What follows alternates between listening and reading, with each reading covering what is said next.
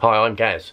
In today's show, I'm going to tell you about one of the biggest inspirations in my music career, the legendary Pete Burns. So stay tuned to the latest episode of the G-Log.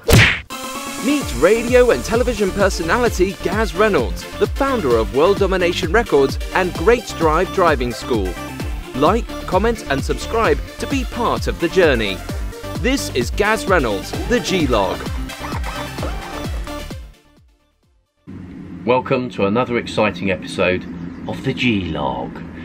One of the biggest inspirations and influences in my music career was the legendary pop star Pete Burns.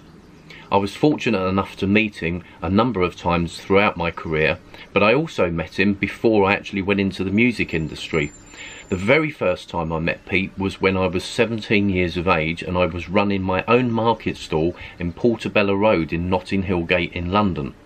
Pete came to the stall when he actually bought a pair of curved round sunglasses, and funnily enough those curved round sunglasses ended up on the front cover of You Spin Me Round Like a Record on the 12-inch version. I was totally amazed. I was totally in awe as well when I met Pete, and he was a very nice guy. Later on, Pete actually developed a bit of a reputation for being a bit of a diva, but I think it was entitled to be he was entitled to have to be like that. Sorry, I just have very fond memories of meeting Pete. Throughout my music career, I got invited to a number of parties and quite often on VIP lists. So I was very fortunate that quite often I bump into quite a lot of pop stars, but mainly Pete was my all-time favourite, and to be quite honest with you, big influence on my music career, and even inspired me to actually start my own record label up, although Pete never actually started his own, not that I know of anyway. Anyway, later on, as I said, I was inspired by Pete, and so I started writing my own songs and set up my own record label and started releasing records.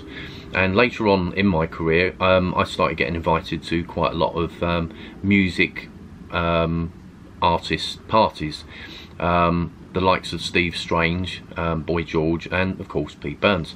And Pete I met on a number of occasions, including at one of his VIP nights called Man Made, which was many years ago. I can't even tell you when it actually was now, but it was so far back. And I also got very fortunate to meet one of Pete's photographers, who I ended up working with, called Michelle Martinoli, who I became very good friends with. Anyway, that's my little inspiration story for today.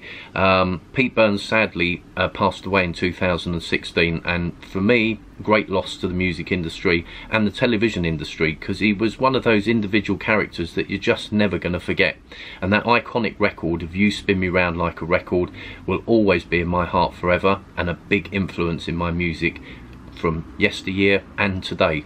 Hopefully you felt inspired by this video today, and if you have enjoyed it, I'd love to hear your comments in the comment section down below, or if you've got any experience of Pete Burns and Dead or Alive, or any other music stories to tell, whether it be from your own career, I'd love to hear them in the comment section below. If you want to see more videos like this, then please like, comment and subscribe, and don't forget to hit that notification button. Thanks for tuning in, and I'll see you soon.